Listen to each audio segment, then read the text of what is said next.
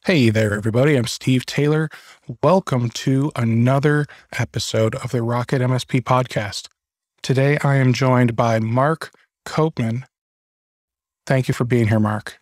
Hey, pleasure to be here, Steve. Always good. Yeah. So, I think it's safe to say we can tell you're not from around these parts. So why don't you tell us a little bit about, who you are, your background, where you're from? Of course. So as you can tell, I'm an Englishman. I was born in London, but I do love to travel. I try and pick up accents wherever I go, whether it be the States or Australia or whatever. But yeah, I live just near Windsor, where the Queen lives, in her castle. Not in the castle, but just near to it. And I run a business called WiseCurve, which produces programs, services to help MSPs and IT vendors actually to generate more business. It's as simple as that. I've had a background in video, in marketing. I've built up and sold a couple of marketing agencies. And 2010, probably one of my proudest moments, if I'm honest, I co-founded a business called Customer Thermometer, which was pretty much the world's first one-click feedback survey tool.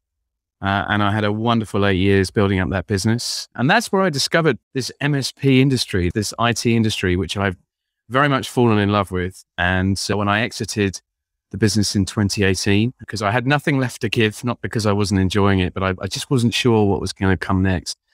I dived right into this brilliant industry that we're all part of now. So yeah, that's a little bit about me. That is very cool. I'm sure at some point I'll have questions about the Queen and And I may not be able to answer them, but I'll give it my best.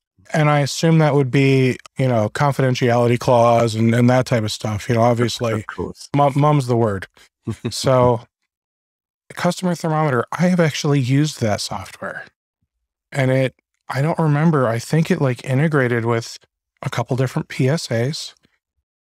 Maybe not as nicely as some of the other ones that can integrate, but I mean, at least it integrated. It told me what ticket people were giving me feedback about, that type of stuff.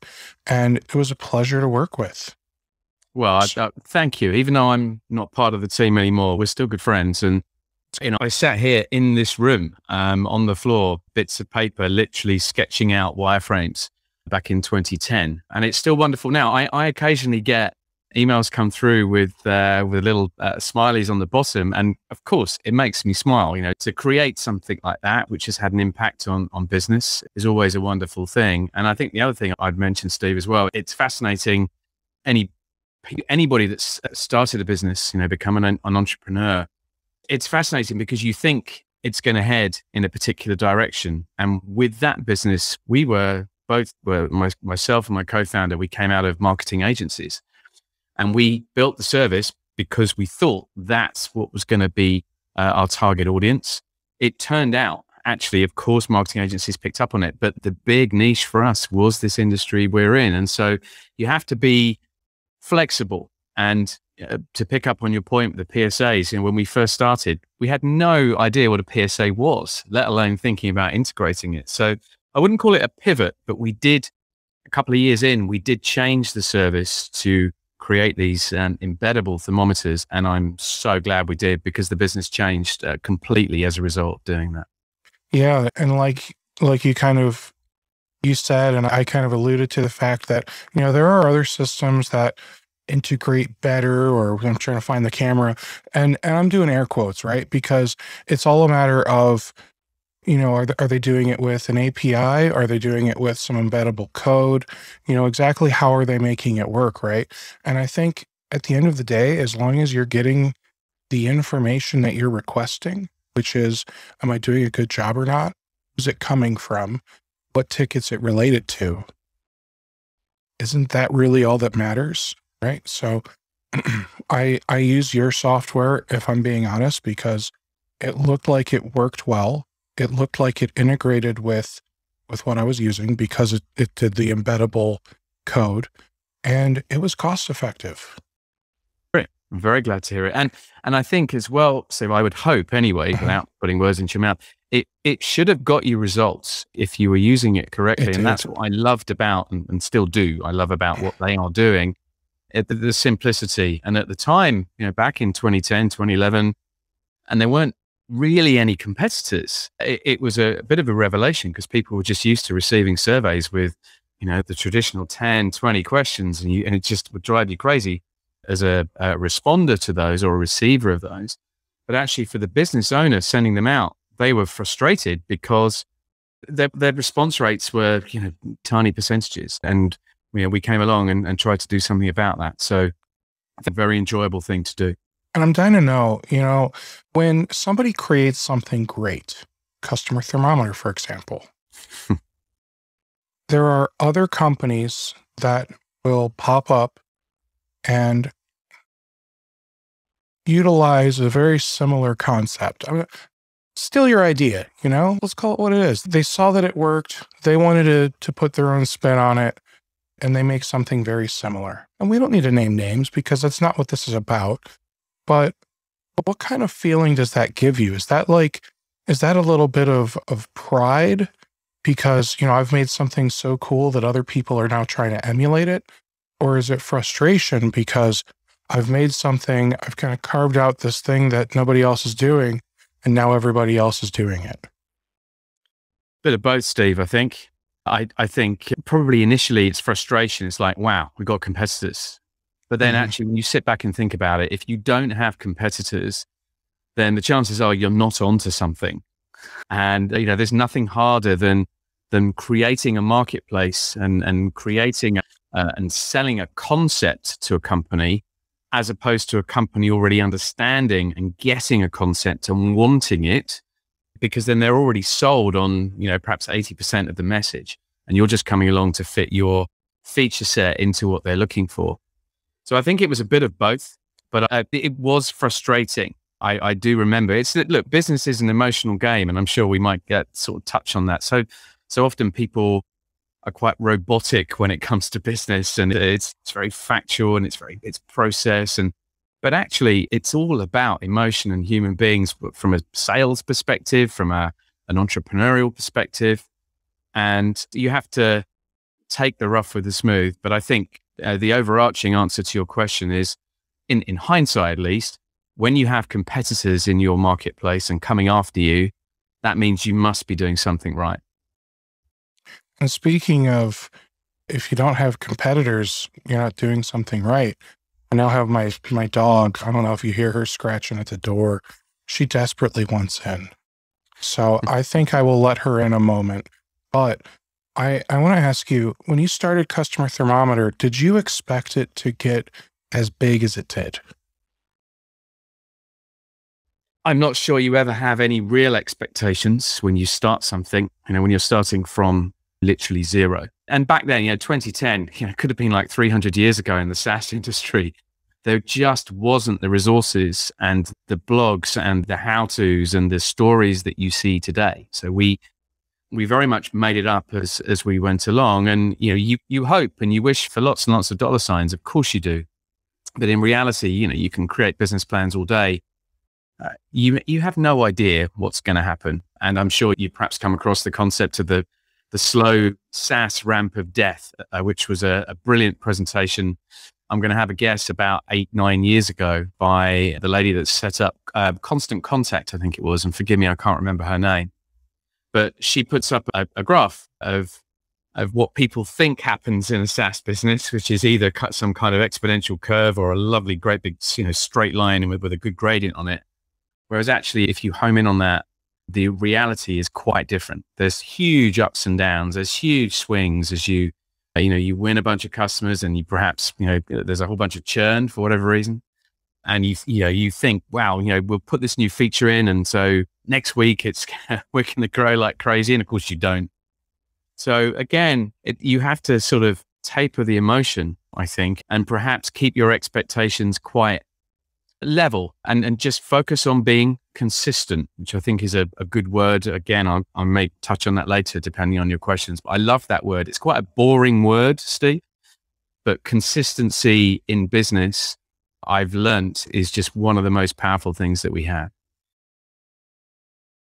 It really is. Consistency, gosh, I hate to overuse this phrase, but consistency is key, right?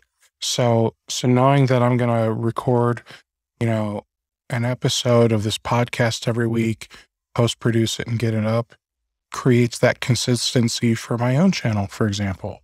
For other people, it could be waking up at 4:30 in the morning, working out and getting a bunch of work done that they normally wouldn't be able to do during the business hours because distractions or whatever, right?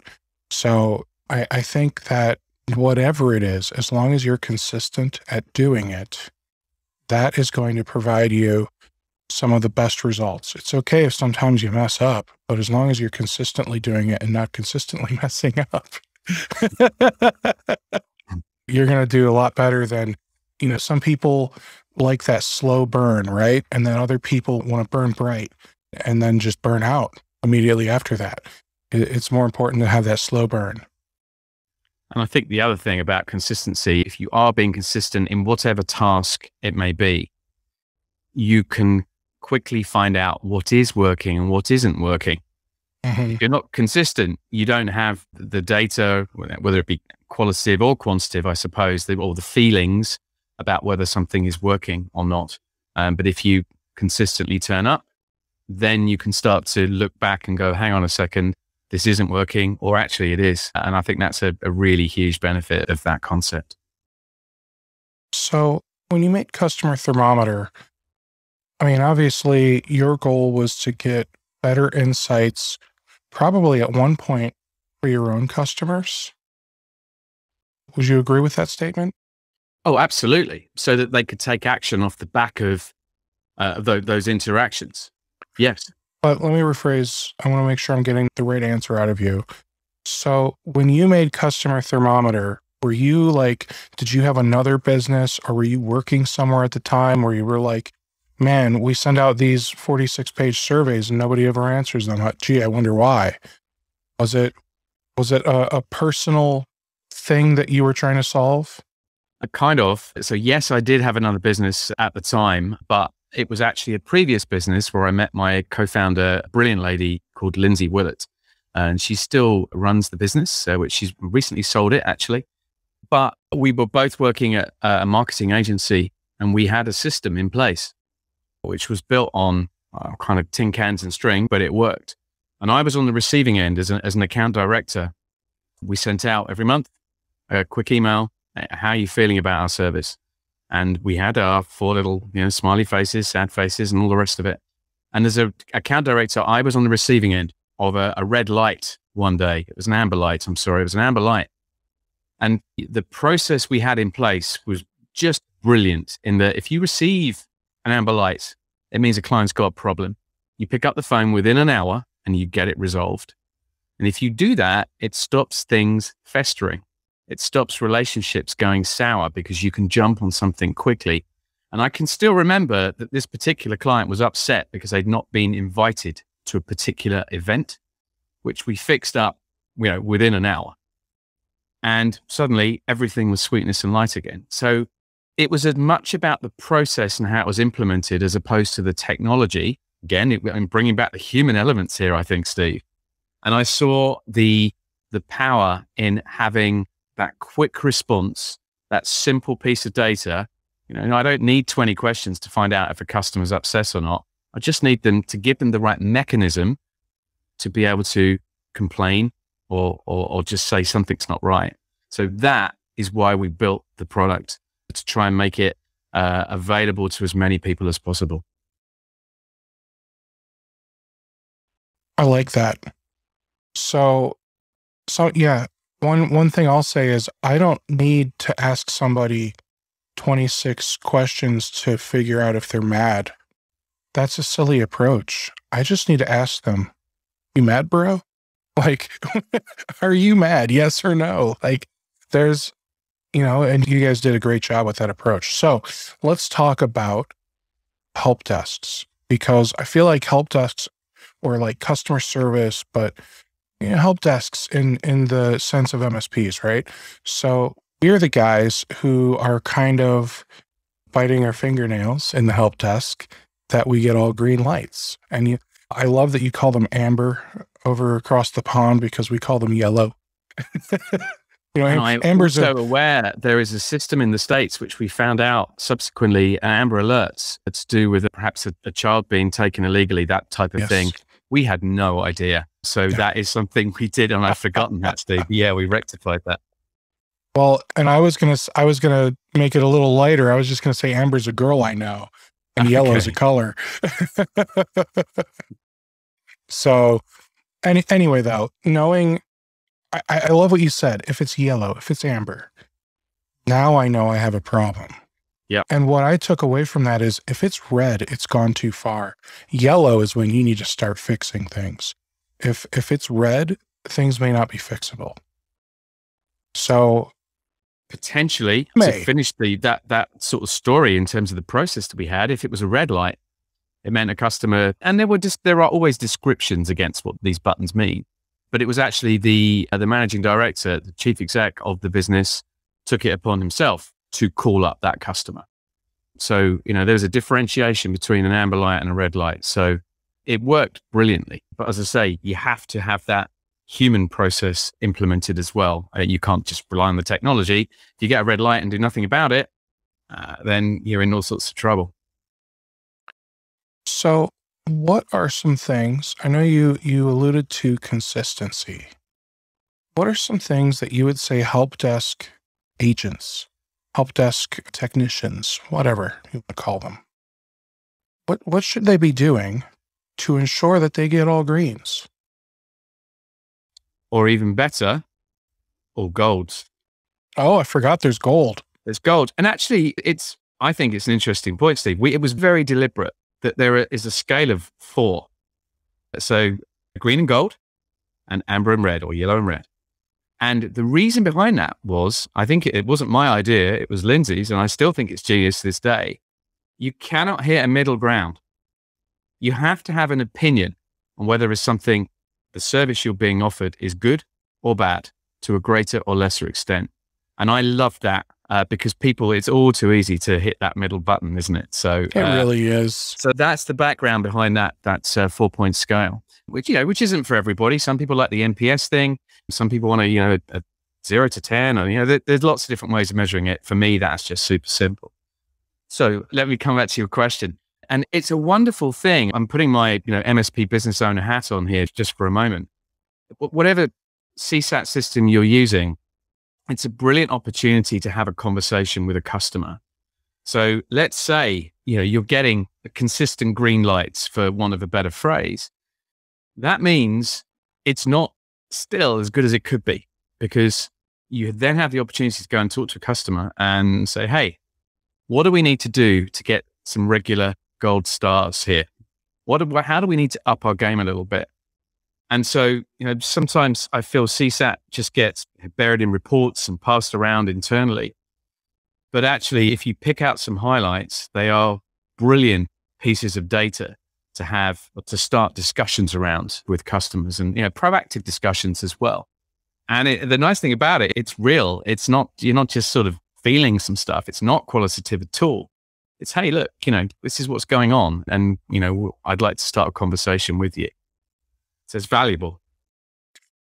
I love that explanation of having 4 colors. That way it's either good or great, or a poor experience or an awful experience. Exactly. Because you're right. For me, and I'll say, if somebody sent me even just the 4, unless they've blown my mind, I've had a good experience. You know what I mean? But, far too often, I'll call my cell phone provider, and I work with T-Mobile, and, they ask me, have you had an excellent experience? And I'll say yes, because I know why they're asking, because, if they don't get all 10s or 5s or whatever the magic number is, then they get yelled at and possibly fired. But I want to say, no, it was fine. It was an all right experience. You didn't give me a free phone. You didn't do anything that blew my mind. Yes. So I would say that there's the minimally acceptable experience, which is I called and they simply provided a service. And then there's a good experience where maybe we had a pleasant conversation while doing it. And then there's an excellent experience where they have gone above and beyond to do something that normally wouldn't be done. And I think that's the part where MSPs and the people that are working for them, that's the thing that we need to be thinking about, is what can we do to take each one of these service requests and turn it into an experience that absolutely delights the individual or the company that we're working with. You're preaching to the converted, Steve. And to make the link and perhaps come back to your previous question, which I didn't really answer, but you're giving me another go at it here. So when I left Customer Thermometer, I genuinely didn't really know what was next. I didn't have a plan, but I had always wanted to write a book, and I had learned so much through helping, I'm going to say, hundreds of MSPs with their CSAT, their customer service. I decided that's the path I should continue on. And there was a real desire to get better at customer service, but perhaps it's just a bit uncertain as to how do we get technicians, engineers communicating with customers in a better way. And so, blatant plug, but, I wrote the book, which I call Help Desk Habits, which I've also turned into an online program. And I'm thrilled that, I've had over 1,500 people now around the world that have gone through that certification. And the reason behind it, the reason I think this stuff is so important is because it's assumed that technicians, engineers, in fact, anybody, frankly, if they're good at their day-to-day role, they're experts in their field, then they must be naturally good at talking, saying, writing the right things to a customer. And of course, that's not the case. And why isn't that the case? Is because typically they've never been shown how.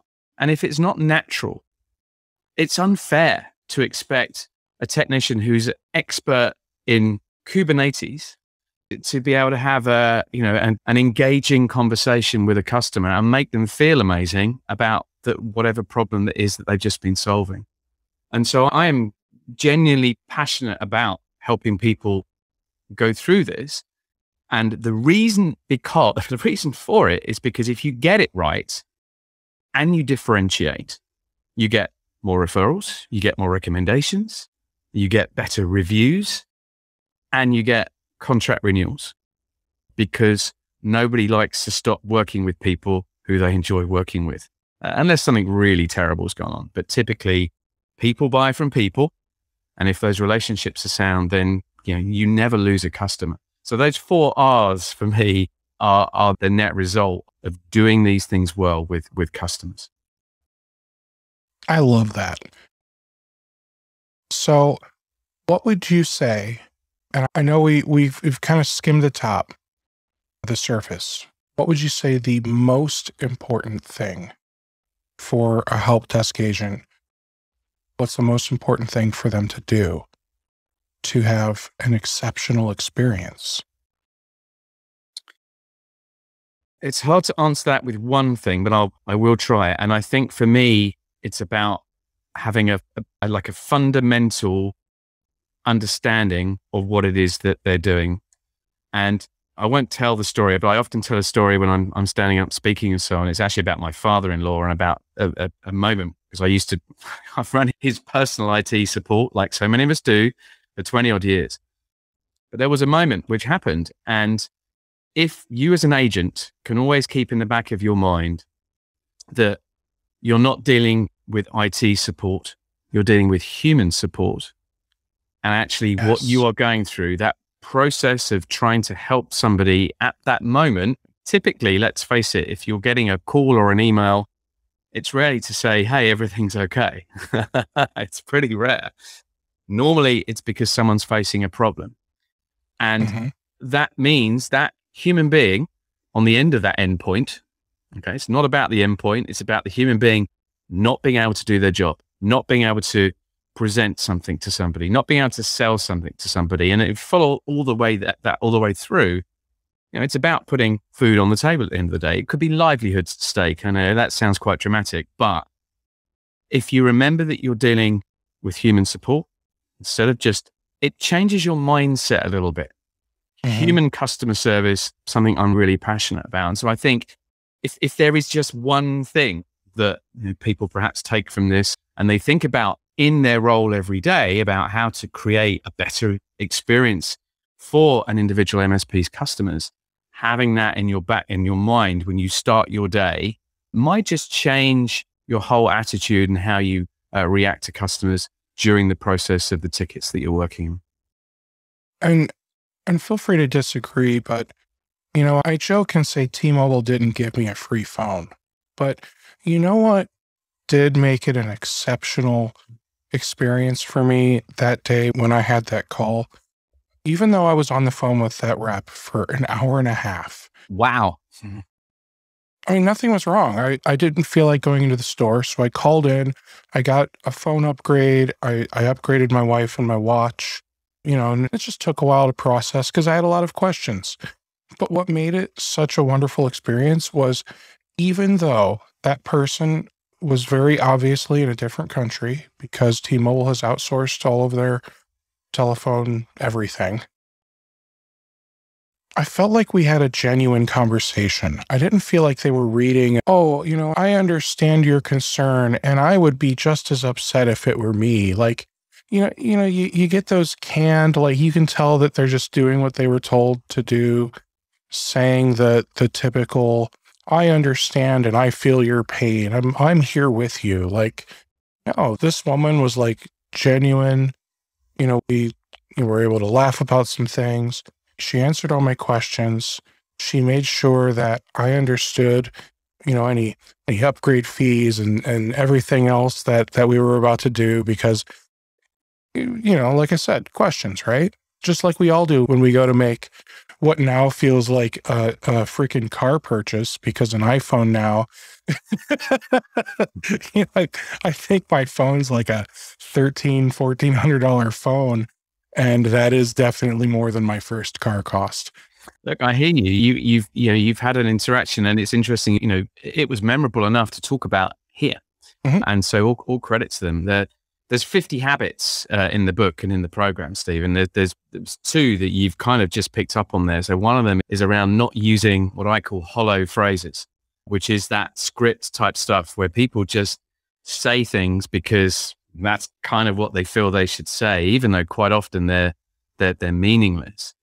And the second habit I pick up on, which is, what you've just sort of referenced there, is around being human. Be human, be you is the title of the habit. And that's partially down to you as an individual, but it's also down to the service delivery manager, the business owner, call it what you will. In a T-Mobile sense, if you've got 1,000 call center agents, then, that's different again. But I think many of the people listening to this would likely to be small business.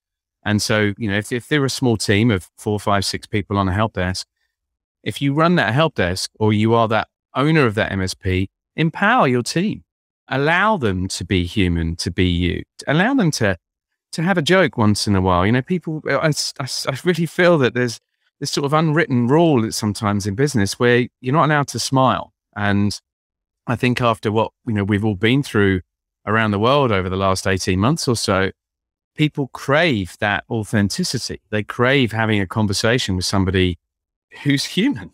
And I think that's so important, as opposed to, of course, you need to get the job done. Don't get me wrong. I'm not talking about small talk for 20 minutes here, but it's, we've got another guest. It's looking for that balance. And that's something I think you can teach, but I think you also have to get better with practice about knowing when to be human and knowing when to be, really focused on trying to resolve a problem. And I got to say, if I make a phone call and I hear your call is important to us, please continue to hold. They still do it. They still do it. I agree. I agree completely. I would rather just hear music. Like all these companies, they'll put like their commercials and they'll, we're still here. You're still in line. Like, no, just play some music or better yet, put silence with maybe a little chime every like 90 seconds, just so that way I know the phone didn't hang up. Sure. That way I can listen to whatever I want. All right. So you've actually got 2 books, don't you? Yeah.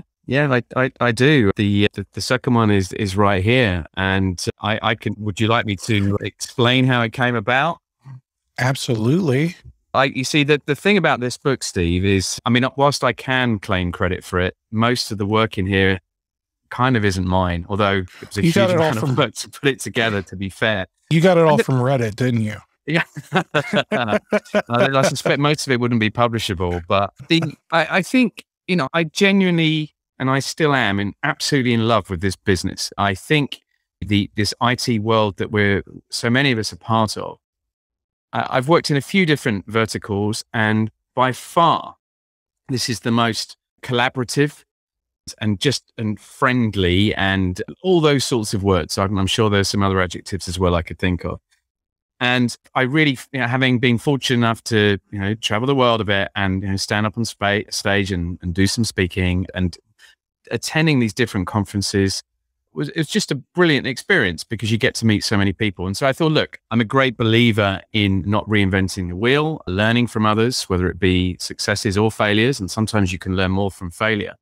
And so I thought, do you know what? I'll spend a couple of months putting a book together. It took me about a year in the end, but that's okay. And I asked proactively, and also to people I knew in the industry, to give me their biggest secret, really, about their success or failure of running their MSP, or how to run an MSP. So a combination of MSP owners and IT professionals in perhaps the vendor space as well.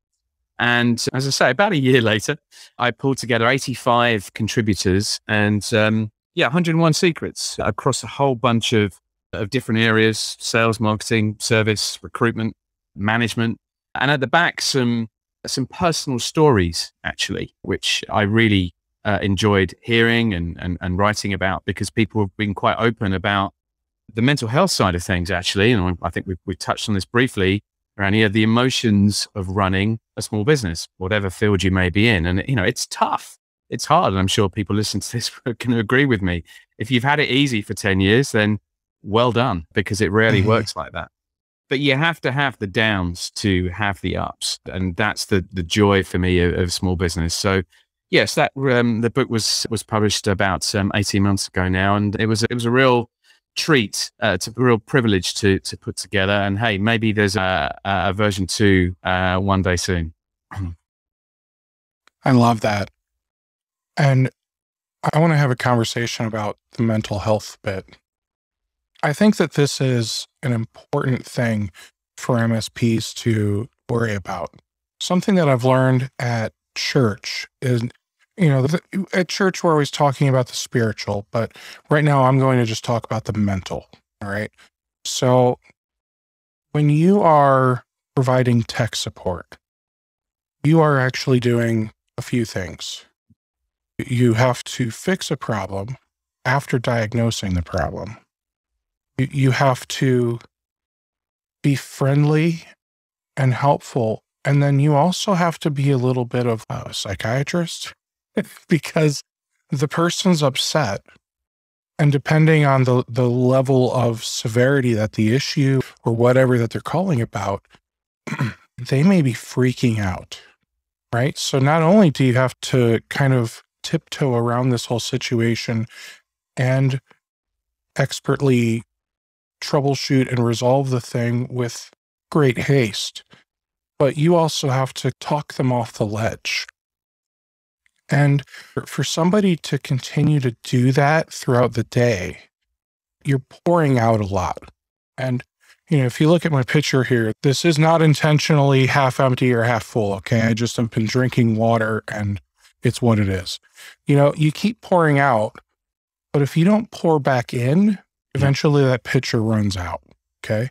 So for those of you that are constantly pouring out to your customers, to your clients, whatever you want to think of them as, you need to find a way to kind of refill, right? For some people that's reading a book. For me, depending on if I can get it in the view here, I've got my guitar, you know, people refill in different ways, but sometimes you just need to go have a beer and a conversation with a friend. Like Yeah. it, you just need to make sure that you're also doing something to have something else pour back into you. Okay. And you can take that, spiritually, unspiritually, however you want. It doesn't matter if you just think about it logically. I've nothing much for me to add to that other than completely agree with you. And no one's ever mentioned to me before the way perhaps a technician may feel at the end of a day, having gone through 20 tickets and had 5 difficult conversations with a customer. I'll be honest, Steve, I've never thought about that from a technician engineer's perspective. And I think it's a very good point. I tend to come at this from a business owner perspective. And, can you make payroll next month? And we just lost a big deal. And we've got 3 people leaving us next week, which we weren't expecting. And they, of course, also pile on the pressure. But I think you make a great point. It's about individuals on that help desk as well. And making sure that, taking responsibility for yourself to look after yourself, but also it's also responsibility of those in charge to make sure, and particularly with the new theme of remote working coming along, I've spoken to many MSPs about this, and that makes things even harder as people, want to perhaps do a bit of hybrid working, a bit of time at home, a bit of time in the office. And you start to, if you're not careful, lose the bonds that hold people together. And you have to work doubly hard to make sure that people are okay. And of course, that applies to all business, not just in the MSP space. And maybe there is an opportunity there for, as we help people with remote working, to do some education around some of the psychological aspects as well, and best practices for working remotely. There's a brilliant book which came out actually a number of years ago. I'm sure you've heard of Jason Fried, the Basecamp founder. Look up his book, Remote. It's kind of the Bible on this stuff. And it's really good. And this was way before any pandemics hit. So yeah, ahead of his time. And along the same lines, when it comes to people, I want you guys to remember that as a business owner, we have many different things to worry about. And we often don't remember that our employees are one of those things. And not just can I make payroll, but sometimes they have issues. I don't know if you've probably never had an employee come and complain to you about anything, right, Mark? That's right, Steve. Yeah. It's all been plain sailing over the years. Yeah. So every now and then you might get somebody that, maybe they probably just shouldn't work with your company if they're going to complain. But no, if you have employees, you're going to have problems with employees, right? And it could be interpersonal. Maybe 2 employees don't have personality types that jive well together. So you're constantly putting up with people that bicker and complain about each other and maybe just cause a negative work environment and overall, right? And then you'll have the people who get along with everyone they work with, but maybe they complain about the clients because, man, I can't believe this stupid idiot clicked this button when he wanted to do that thing. Like, what kind of moron do you need? Like, there's those people who, I sometimes struggle with like my wife or with my mom because, like, as dumb as that sounds, stay with me. Okay. So I'm 38. I got my first computer when I was like 6 or 7 years old. It was an IBM 80286. I have no idea how much RAM or anything. It didn't even have a mouse, right? It was my mom's computer and I just was allowed to use it. And my mom has always been kind of tech savvy, but I would say over the last 15 years or so, she's kind of plateaued. In fact, actually, once we stopped using DOS 6.22, that's probably, I feel like that's when she really started to taper off, But once like Windows 7 came out, she really just kind of plateaued.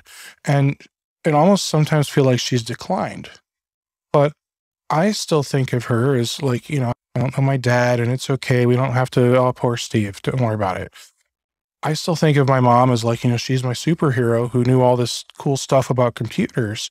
So I get so mad when she's like, hey, so this thing's happened on my phone. It doesn't even matter what the thing is. Like, how do you not know how to fix that, Mom? Come on.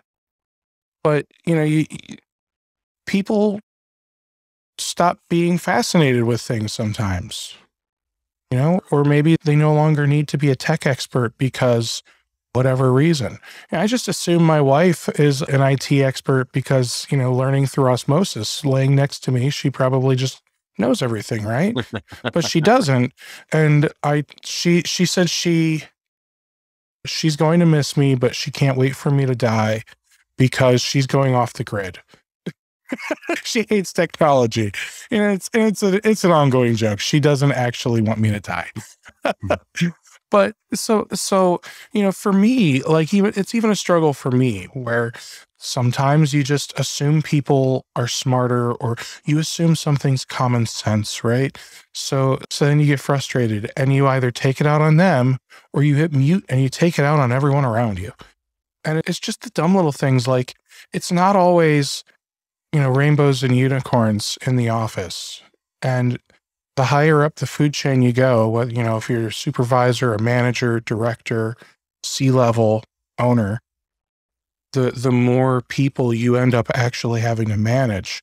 And for a lot of MSPs, you might be in that I'm going to call it 10 to 15 employee range, but maybe you've had some explosive growth. We'll call it since the pandemic. You had to help a lot of companies go from having an office to remote work from home. And now you've ended up having explosive growth because you needed all these employees. And now you're all starting to go and meet at the office. And you went from 5 guys to 12 guys. And now you're dealing with all this extra interpersonal crap. And even though you've got some managers, you maybe never officially built out that org chart, right? So people don't realize they need to stick with that chain of command. They just want to go straight to the top because that's what we always did before there were managers. So what do you tell those companies, Mark? I know that was a very long-winded question. So what do you tell the MSP owners who maybe they're running a small MSP and they're starting to see some growth, they're starting to see business pick up? What can they do now to have a great, I can't think of the word I'm looking for. You want to have a great atmosphere, right? So, or culture. What can I do now to that we can more easily grow into a better culture to where even when we do have issues, it's not all coming to me, the owner? It's about empowerment, I think, Steve.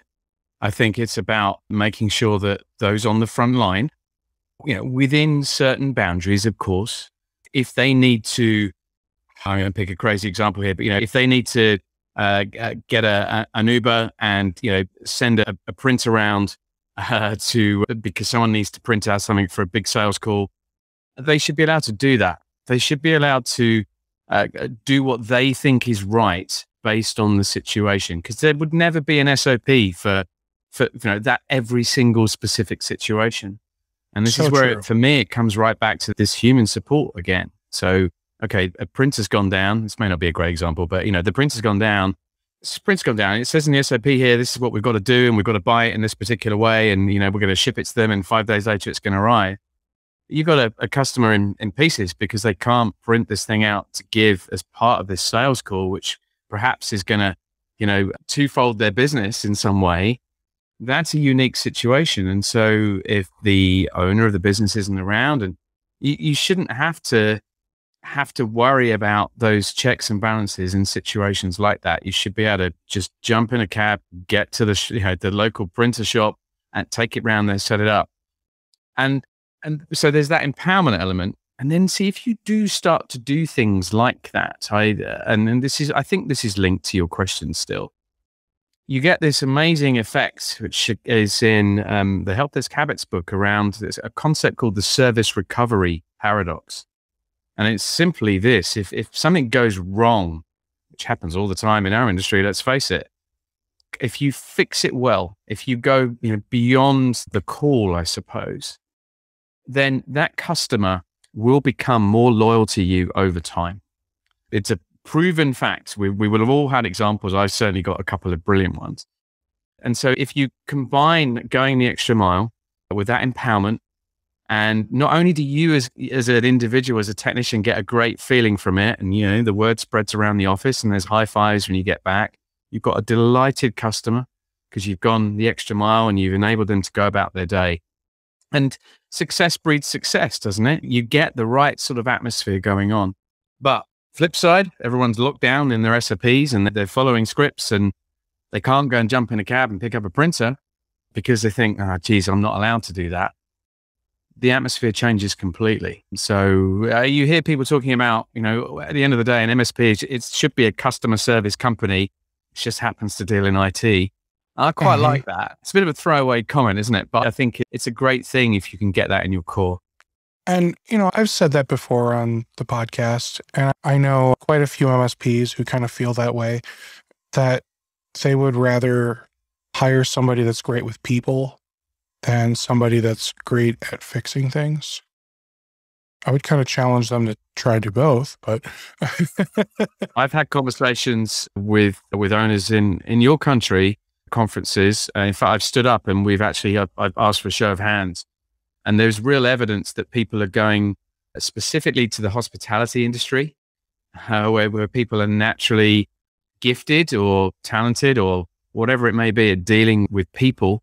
And then they're putting them through certifications and they're training them in the IT way. And I mean, that's fascinating to me, absolutely fascinating. And you think, well, surely it should be easier going the other way around. But there's two specific people I know for a fact doing this regularly, and it absolutely works for them. So maybe something worth trying if you've never tried it before. Now, are they're starting those people off at like a level 1, tier 1 type I would role, imagine right? so. Yeah. Okay. So I would say that's probably a good idea, probably, but it's also probably a good idea. I don't know. Sometimes I wonder if we should almost have, like, instead of splitting them up and having, like, we're going to have a tier 1 guy, a tier 2 guy, and a tier 3 guy, what if we paired them up together? What if we had a tier 1 and a tier 3 guy work together? And the tier 1 guy is the one that's doing the conversations. Tier 3 guy is the one that's clicking the buttons. Because, it's going to go a lot faster if the tier 3 guy just does it. But he uses tier 1 guy for translation, if you like, and going back to that customer. Yes. So really what I would say would almost make like the perfect, and I'm just saying tiers because we talked about bringing in the hospitality person and putting them in a tier 1 position. But if we were to get somebody who's just great at having conversations and put them in the conversation role, and then we've got, same little office, two guys in an office, 2 desks, but maybe they're like next to each other, back to back, however you want to do it, right? And the one guy is doing all the heavy lifting, which means he's doing all the talking to the customer, and the other guy's just fixing the problem. Think of how great that would be, because now you have one guy who he is free to get the work done, because if you think about it, sometimes people just don't want to hang up. They want to talk to you and kind of watch you while you fix the problem, right? And now it's taking you 3 times as long because you're trying to do 2 things at once. Well, you're trying to do like 6 things at once, or whatever the number is, because you're trying to think about the problem. You're trying to think of how to resolve it, and then you're trying to move the mouse and click the keys, right? But then you're also trying to listen to what they're saying. So now we're at 4, right? So you're trying to listen to what they're saying, process it, and then move your mouth and make noises to hopefully make a halfway decent response. That is literally 6 things that your brain is processing all at once. And, how many times have we read in the books or in journals or seen people talk about, you can't multitask. You always do a better job when you are single task oriented. Well, being on the phone with somebody and trying to fix their problem is not single task oriented. Very true. Yes. Play to your strengths, I think you're saying. Mm-hmm. So as an MSP, and who knows, maybe I'm wrong. Maybe I just waste somebody's money, but it's not my money. I'm really good at spending other people's money. I want to know what it would be like to do that, to pair up a people person and a high intelligence technical person and just partner them together and have one deal with the people while the other fixes the problem. How much faster would things get done? You might just have stumbled across something there. I've not come across that working or anyone trying it before, but you never know. Yeah, how much faster, not only how much faster would things get done, but think of, no more escalations. It's like that song, Imagine. No more escalations. All right. Well, Mark, what do you have anything else that you would like to have us think about before we let you go? I have a whole bunch of notes down here, which I've not really used, to be honest with you, but that's okay. That's all right, because I wasn't quite sure where this conversation was going to go. Okay, I'm still not. And I'm glancing at them now, and I think it's always good to take one thing from a conversation, as I mentioned at the beginning, and I think that one change of attitude about remember the human beings on the end of the endpoints might just sow a seed or two with people listening. And if it does, I'm delighted. There's a lot more behind that, and there's a lot more to do. But if you can remember that as part of your day-to-day, then I think things will slowly start to change in how you start to naturally deal with customers. And at the end of the day, it doesn't matter how much AI, doesn't matter how many bots will be around. As far as I know, as long as I'm going to be alive, hopefully, people will always want to deal with other human beings at the right point. Not always. I accept that completely. But I do believe, just as we've done over this last hour, you thrive off of people. And I don't think that's going away anytime soon. And I hope it doesn't, because that for me is the real differentiator when it comes to a customer choosing their IT partner, and not just choosing them in the first place, but staying with them. So that's perhaps my final message. Thank you so much, Mark, for coming on and chatting with me. Can you toss those books up for me one more time? Yeah. I want to make sure people see them. Guys, check these books out. Help Desk Habits, and MSP Secrets Revealed.